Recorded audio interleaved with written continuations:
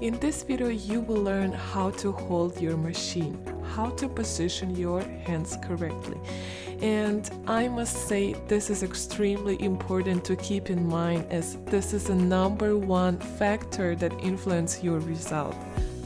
So the way you hold your machine is you put the machine on your middle finger, and this finger just helps to move the machine up and down, up and down, up and down.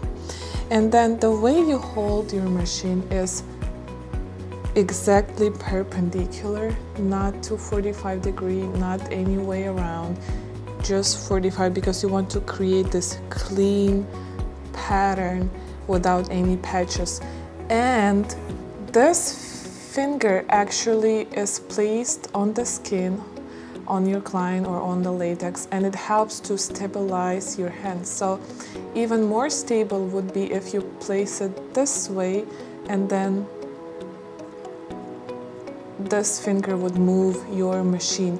Now, another tip that I want to point out, when you're working on the real skin, although this tutorial is just for the latex, I still would suggest to you to take a notes of this.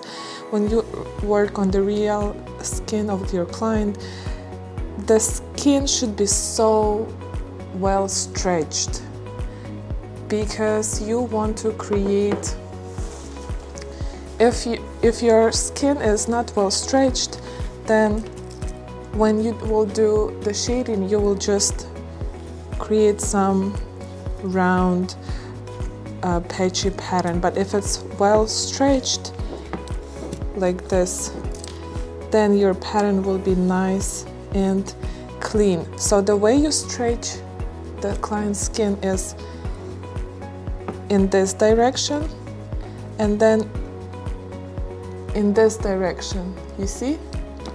And the way to achieve this is actually use this finger, sorry, just break, but it's okay, to stretch it to this side, and then you can shade inside.